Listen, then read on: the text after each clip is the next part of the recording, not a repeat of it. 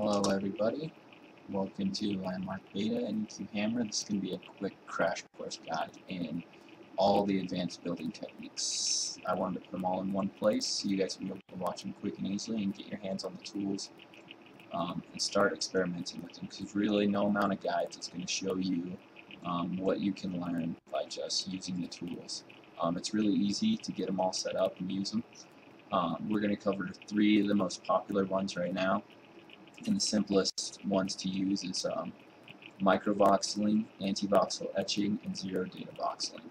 So we'll get started with microvoxeling. That's kind of the foundation one and one of the first ones people discovered.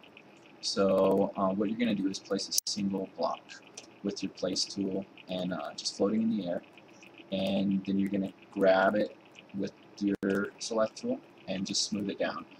The new smooth tool is not very precise. The old one in alpha, you could do several different adjustments, but as you can see here, just with 3 smooths, you almost have like a grain of sand or rice by the time you get there. So you don't have a lot of size to work with right now, but that doesn't limit you too much. There still is some amazing stuff you can do. So after you smooth it down, using your select tool and highlighting it, and you just smooth it down like I did there, and that's the first size I got. So I smooth it down each time, 1, 2, and 3. I kind of call it like a large, medium, and a small microvoxel.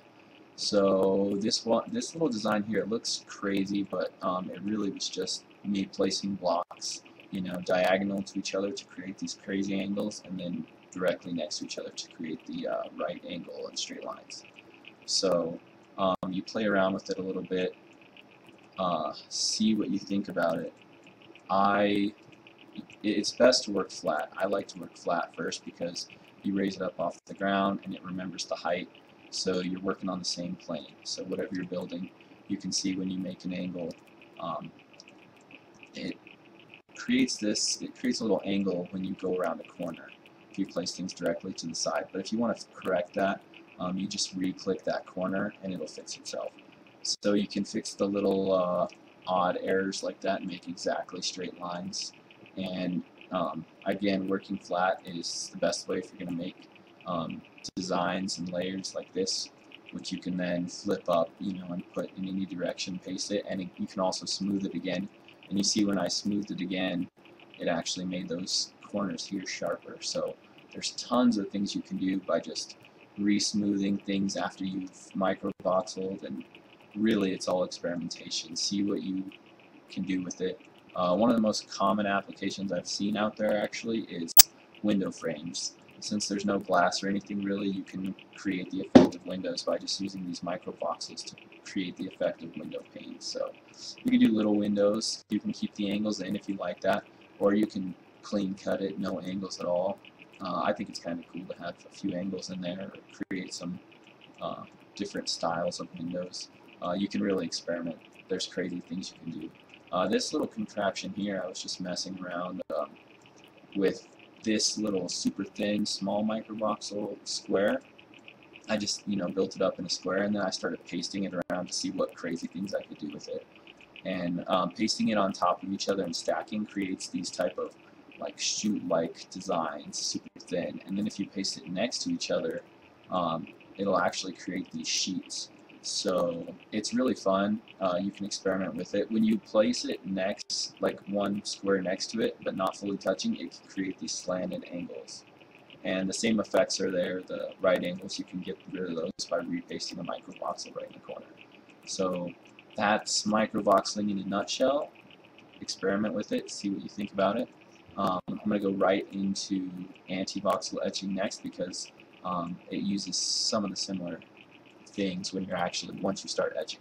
But to set up your tool, you basically build your tool first. The quickest way to do it, you do a 5 by 5 by 1 little sheet there, and then you delete the center one, and then you copy that 5 by 5 and you copy and paste it twice on the front and the back to get a 5 by 5 by 5 where you should be able to see straight through the center.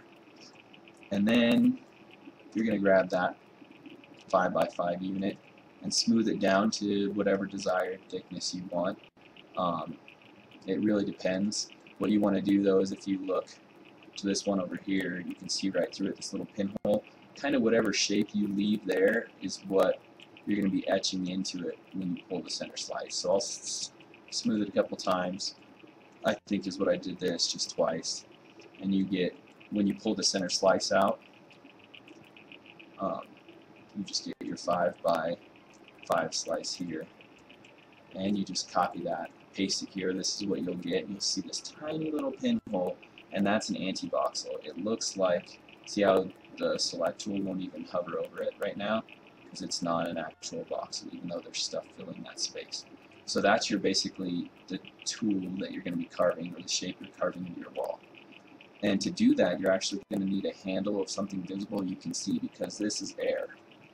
So what you're going to do is create a handle by placing a block directly in front of, with a little air gap, and use the tweak tool. I mean, it's amazing. It makes everything so much quicker. You can get stuff exactly where you want it, which for this particular instance, you're going to want it one block away and directly in front of your little thing. Check and see you got the right spot, and that's your handle. You're going to use that to carve.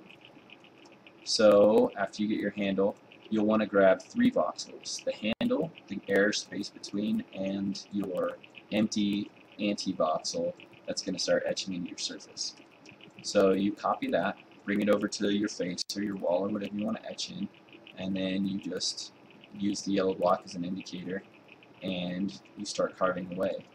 An important thing to remember is that it's only going to face one way. You can rotate it, just you got to remember which way your air voxel is going to be, your anti-voxel is going to be facing. So it can be kind of tricky. You'll have to experiment with it and pay attention, but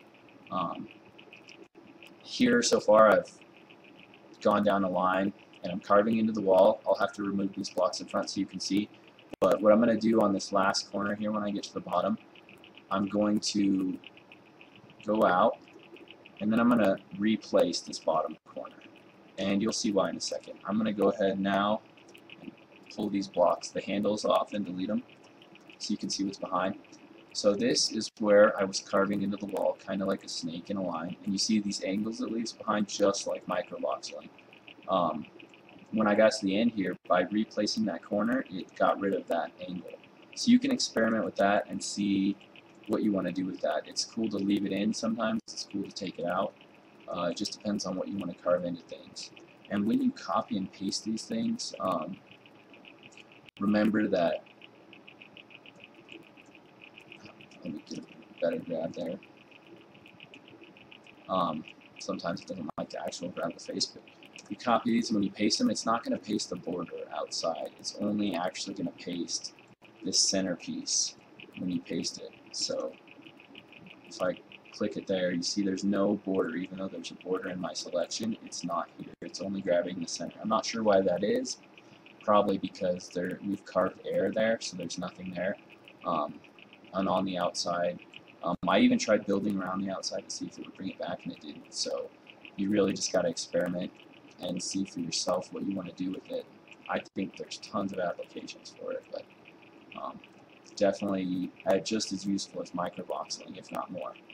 And the other one that I haven't found as many applications for, but is still extremely useful, is zero data.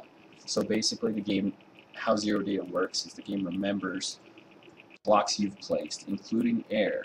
So if I wanted to create this sort of chain link design conventionally, when I paste the first one, it'd be fine. When I go to place the second one interlocking, it would cut off this center top of the chain because I would have air in my traditional design.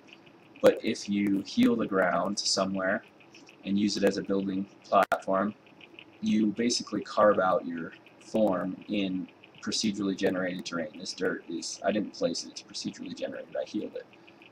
I carved into it, placed my voxels, and now when I copy all of this, even though I'm copying everything around this, this is 2x2 deep, by the way. When I'm copying it, all that dirt and everything around, when I go to actually paste it, it's not going to paste the procedurally generated terrain because there's no data there. It's just procedurally generated world. So when you paste it, bam, it only places what you've carved out and placed in there manually. this is super handy when you go to start interlinking things. If I can get this in the right spot, again, use the tweak tool. I don't know, I'm messing around with the basic ones. Tweaking is so much easier. And you can see when you interlock, I kind of overlapped there, but when you interlock things, it goes right through them. So it doesn't delete any of the previous one, except where I've recorded voxels. So I use that effect to create the chain, and then I just highlighted it all and smoothed it one time to make it look more round, like a real chain. And you could even round the corners off in your ground design, so when it's smoothed it'd be round or chain links. But that's the application that I saw was pretty obvious for it, but there's tons of other ones. Like if you're going to do a sculpture, you can add on to it by using stuff built in zero data terrain, just to add on to it without messing up your current sculpture. You'll just add on whatever you wanted to add on. So it's pretty cool. Experiment with it a lot. You can kind of combine a lot of these techniques together to create some really cool stuff. I haven't experimented tons with it, but what I have so far has been fun. So anyways, that's your quick crash course. I'm not going to spend any more time and make this any longer, but I hope you enjoyed it. Take care, and come back to EQ Hammer for more guides and tutorials. Thanks.